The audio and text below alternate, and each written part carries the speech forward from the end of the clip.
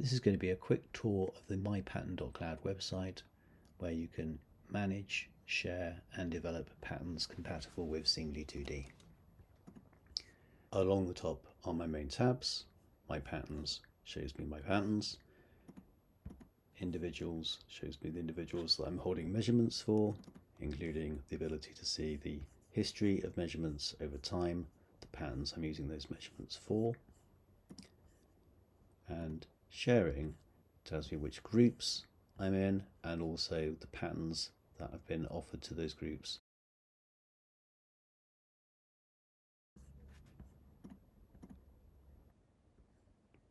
To import a file, I drag the file onto this button here. This tells me the measurements file that it's expecting and also whether I've got any measurements files that I could use that I've already got, but I'm going to load these from the .vit file. I'm going to press finish. That then shows me the pattern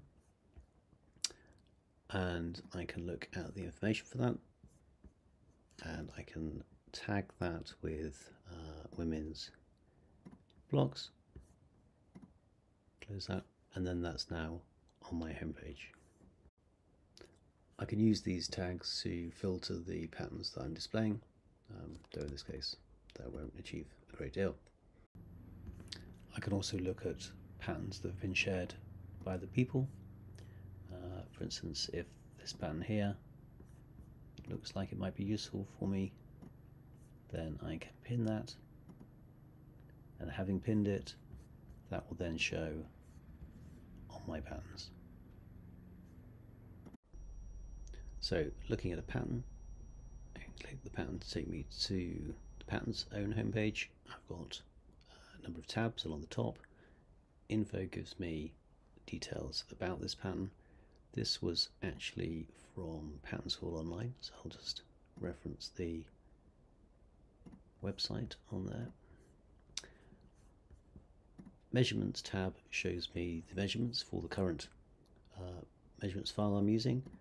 I can add another commission for this pattern and either upload the measurements or enter the measurements like so.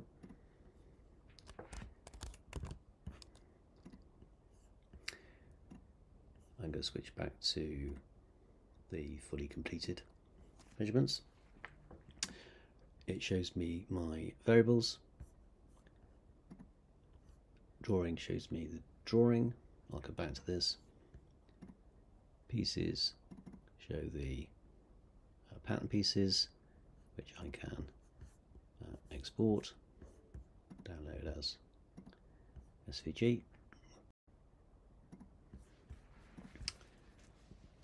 On the import tab, I can import a new version if I've been editing this in Seamly 2D, for example.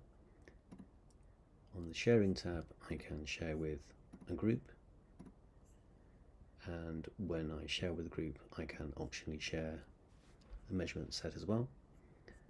I can check the information that's going to be shared, the license it's going to be shared with. I can also create a shareable link, which is a link I could put into a website.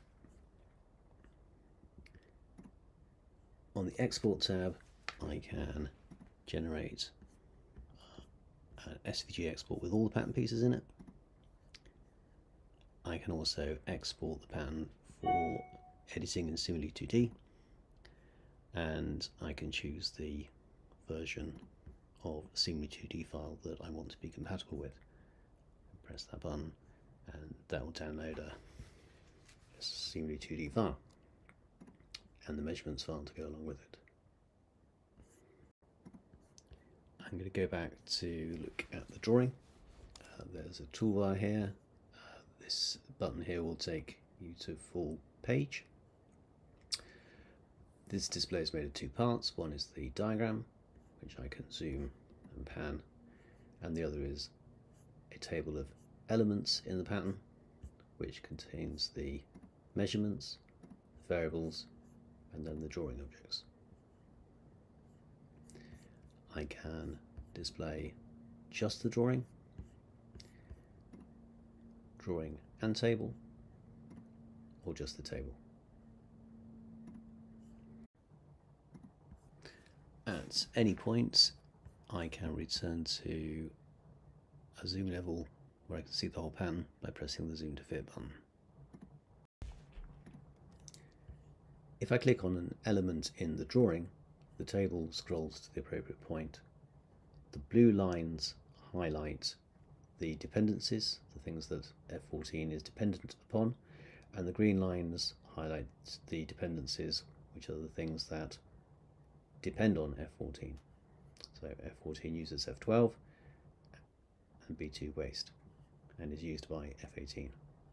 I can navigate around the table by following these blue links. The diagram shows dependencies too. I can click in the table. It will highlight the corresponding item on the diagram, and it will also highlight in blue the items that are used by this item. From within this view, I can navigate the table. I can, for instance, edit measurements, set that to 85, and the drawing adapts accordingly. This button here controls what's visible. I've currently got a group which is called original dart, which I can show and hide. I can also decide whether I want to show the formulas or their values. So if you look at the table, here we're showing formulas, here we're showing values. I'm going to go back to normal display. This button here shows me the revisions I have of this pattern. I can edit, allow edits of revision 1, which is the file I've uploaded. By default, the files you upload are not editable.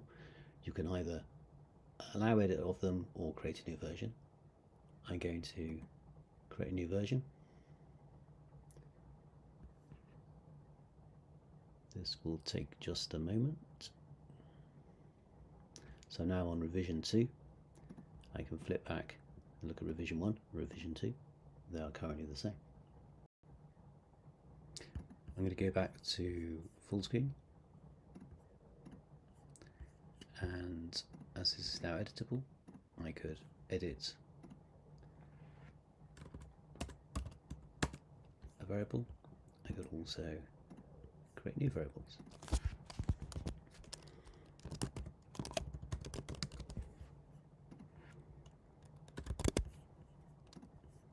Like so.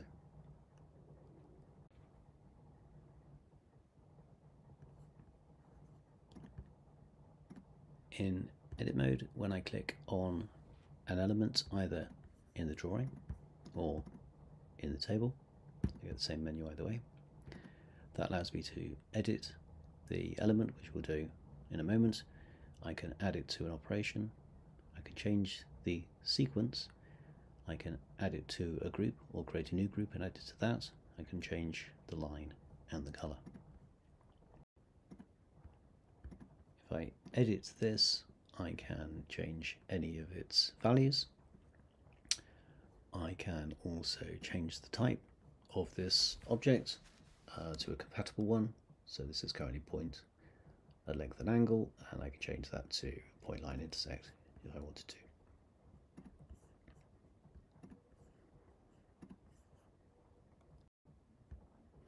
I can also create new drawing elements. So if I wanted a point on this curve at the height of the waist, I could do that. I could create a new point, curve, intersect axis, and it defaults my base point to be the point I clicked on.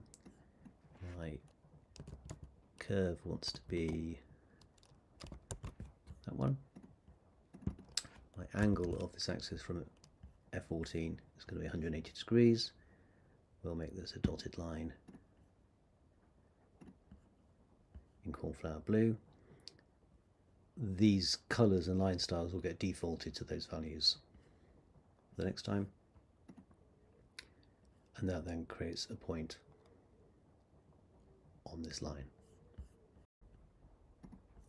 By default, our new point got added at the end of the list of drawing elements, but I can click on that and say sequence as early as possible, which will move it as early in the sequence of instructions as possible based on its dependencies, and that could be very useful if I then need to use that in other drawing elements that already exist. I'm now going to jump ahead slightly and add that new point on this curve onto our pattern piece.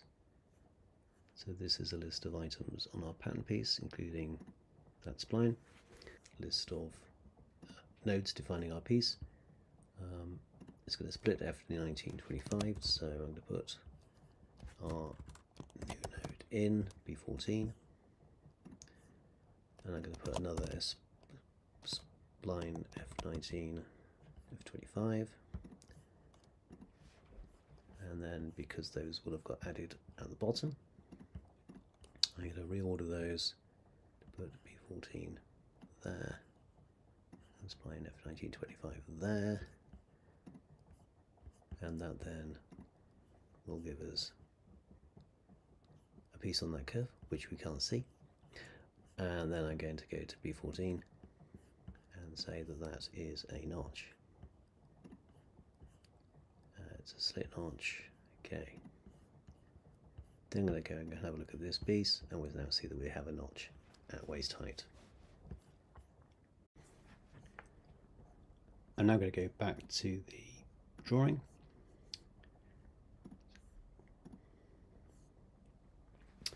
We can rename drawing elements. Part of edit, we could change this to waist F, for instance, and that will rename into formulas as well. Let's make this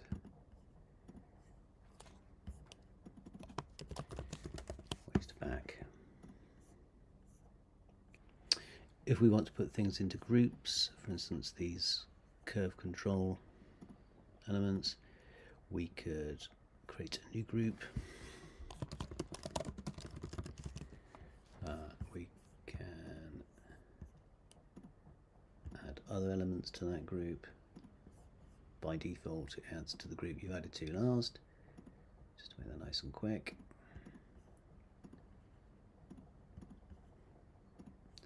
And then you can, from the same menu, you can hide the group that an object is on.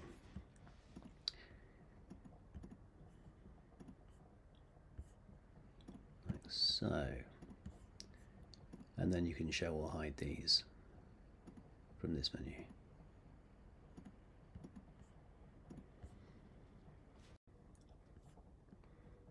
You can also use an image as a wallpaper.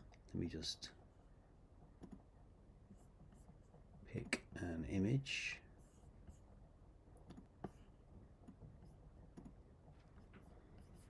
Okay, so this is this image here.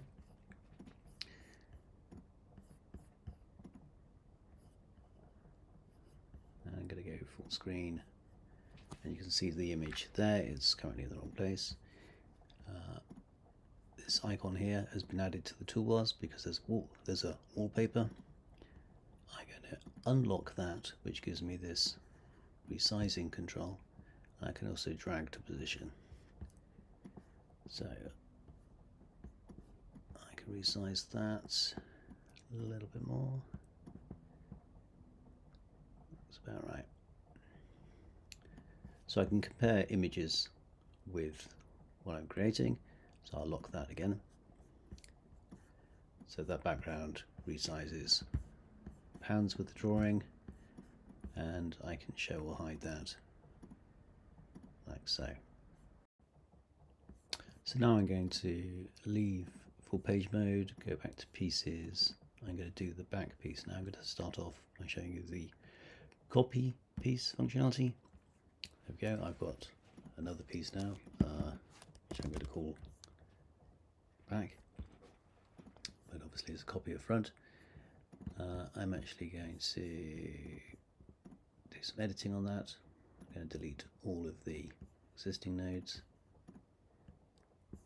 like so, and then I'm going to add some nodes I'm using on the back piece. I've actually got this pattern open again in another browser window. That's how I know what this steps should.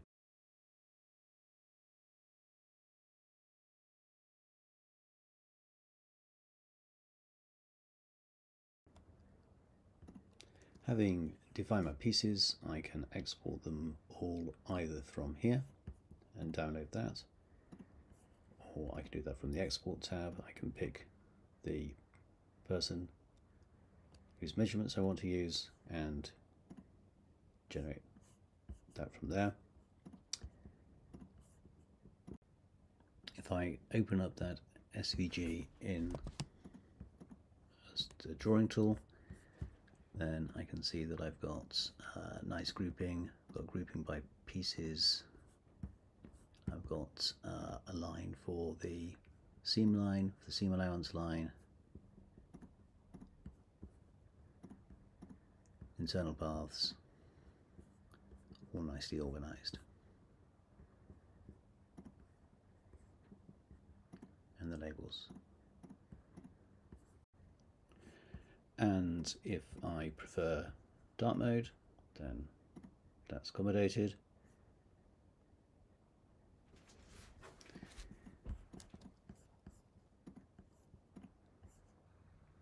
I can also use this on my iPad. Log in, touch to pick a pattern, pinch to zoom in and zoom out, touch to select an item, second touch to bring up the menu or a long touch, and I can do the same editing in this environment, and also obviously I can also use this on my iPad. Log in, touch to pick a pattern, pinch to zoom in and zoom out, touch to select an item, second touch to bring up the menu or a long touch,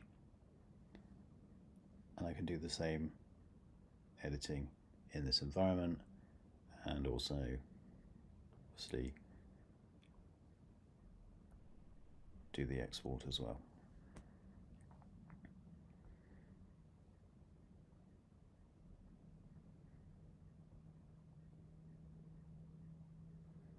There we go, that's the export as an SVG.